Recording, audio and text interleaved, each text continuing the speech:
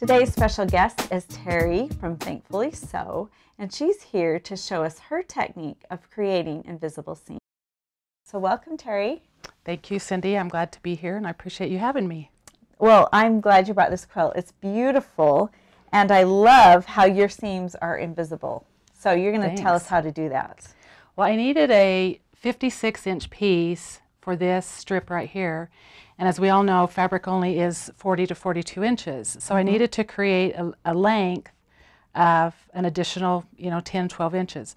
So I matched up the pattern print here on this strip of fabric to the pattern print here on this strip of fabric, and then showed them together. And I have kind of a unique way of doing that. A simple, very simple, easy, unique way of doing that. And so, it is invisible, which you don't want to see your seams in quilting. Right. So. Right. So I'm excited for you to teach us how to do this. So okay, show us.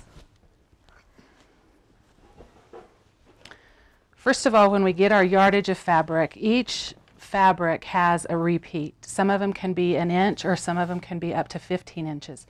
This one is about 8 inches repeat. So we have a flower here, and a flower here, and a flower here, and the little floral print here and here. So our repeat is about like this. And we're going to take a strip of fabric across the fabric. We're going to cut across. And then we're going to match it right here so that we can continue on that strip so that we can get whatever length we want, whether it be... It'll be seamless and look like one whole piece. Right. Okay. Right. Because there's different things we need whole pieces for. Right, yeah. So. We can use them on a larger quilt, a queen size or a king size quilt, if people choose to make that. Curtains. Or on curtains, valances, a baby crib, a little ruffle on a baby crib so that you have that continuous piece and you don't have that interruption of fabric pieces. And if you've ever seen fabric printed, it's screen printed, and a lot of times the repeats are 24 inches, the screens, and so you can have a variation of 24 inches in each of the repeats. So our one in here is 8 inches. About 8 inches, About yeah. 8 inches. Yeah. Okay. Show us how My bucket list is to see that screen printing one day. Well, I've seen it, and it is fascinating. So it's so lightning speed and accurate. It's amazing. I'll bet that is interesting. I just wanted to show on this sarsaparilla print the repeat on here. If you can see, we have the P here and the P here, and then it goes on to the D and the S. And I think this is about 13 inches or 14 inches that is actually the repeat. However, on this fabric, you don't have to necessarily repeat the alphabet. You can just repeat the squares, the 1-inch square. So you take your fabric, and we'll show this in detail in a little bit, but you take your fabric and fold it right along that line of the square and match it up to the squares here so that you just continue on with that and that's flawless. the line of the square, and then it's flawless like this. So it can be anywhere between an inch or 15 inches, or like you said, up to 24 inches.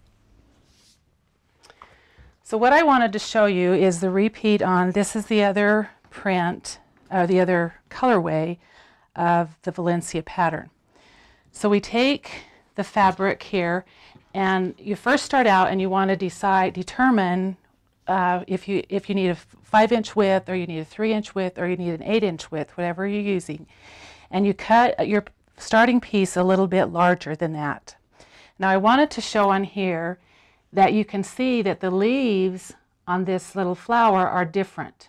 On each one of the points, it's a little bit different. Always hand draws her artwork, so they are different. It's not done graphically. Okay. So. Yeah, she's phenomenal. And so your print will only go one way. You can't do it both ways because of the way that she draws her pattern. So what I did is I took this other strip and I cut them down small enough for this demonstration. Otherwise you'd be having a 43-inch right length. Yeah. So I took the print where I wanted to start, and I just took a fold and I pressed it down. So turn it over, and usually I start on the selvage side because you get a straight edge. It doesn't have to be that way, but it just gives you a straight edge. So then we fold it over and we press that down really good. And I'm a presser. I love to press, and so I pressed it really good. And now we'll come back over here and we'll match it up to this flower over here. Now, I only need, let's say I only need a 3.5 inch strip. Okay. And so I can come back over here, and it can be anywhere positioned on your other strip as long as you have a width wide that you know you're going to have. And usually cut it down. Right. Okay. So right here it will line up, and we just kind of line it up and make sure that we're getting that lined up exactly. And as it just sits there, you can't even tell. So now what we do is we take it and we'll put some glue here, and it needs to be the water-soluble glue. Okay. And we have a glue stick here that's carried by Riley Blake that can be purchased from Riley Blake. And the nice thing about this is you can use as much or a little as you want, because you can reposition it until you get it exactly how you want it. And you don't need to worry about this additional fabric here, because once we get it put down, we will then have go back and cut it to a 1/4 inch seam. Okay. Okay, so actually we're going to go this way with it. Had that turned wrong. So no, we're not. We're going to turn it this way. And that's one thing you have to note, you have to remember, is to get that flower going the same direction. So we have this same little leaf here and the same little leaf here. So you just want to pinpoint one thing that you've got. And I'm going to glue that, put some glue on that. And again, you can use as much or as little as you want because it's water soluble and it will come out. So then we come back over here and we match that up. And it takes a little bit to get it just where you want it.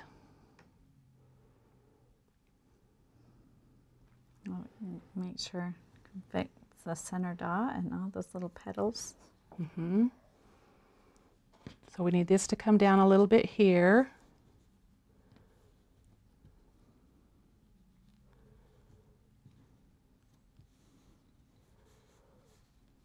So how does that look? That looks right on. Okay.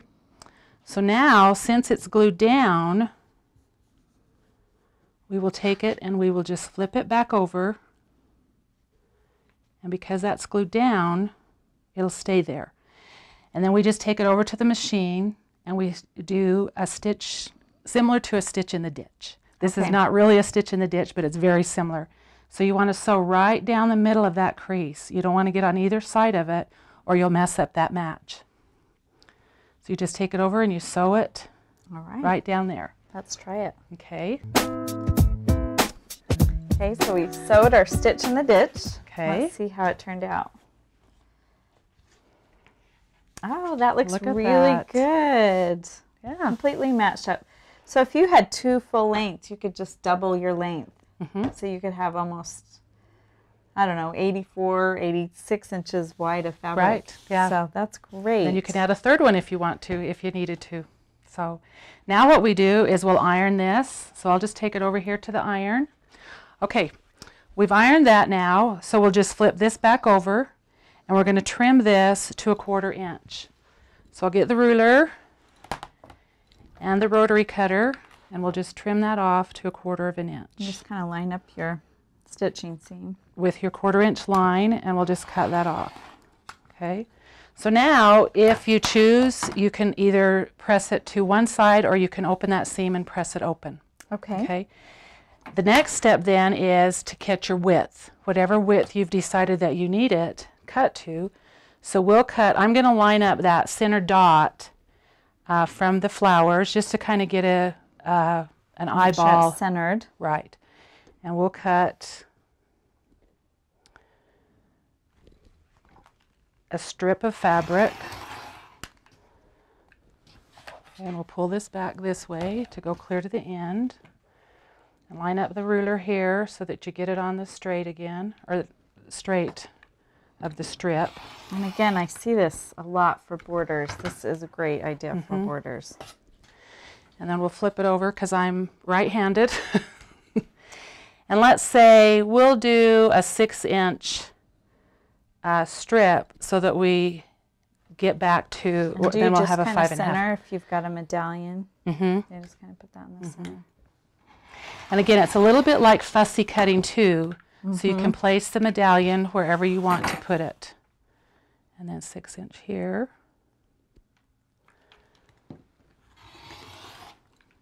And there you have your strip. And look at that, invisible seams. I love this technique, and you can really use it in your borders, quilting, and, you know, drapes, anything. Right, yeah, it's just a fun technique. So thank you so much for sharing that with us. Thank you for having me, Cindy. I appreciate it.